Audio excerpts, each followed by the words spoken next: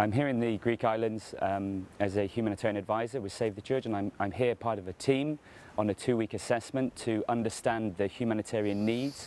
We want to make sure that the basic needs are being covered for people. We want to make sure people have access to clean water, access to sufficient and appropriate sanitation facilities, access to food.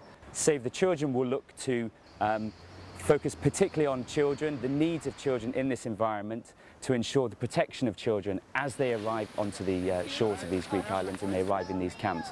We want to make sure that vulnerable children, particularly unaccompanied children, are identified and supported and protected in this very difficult environment.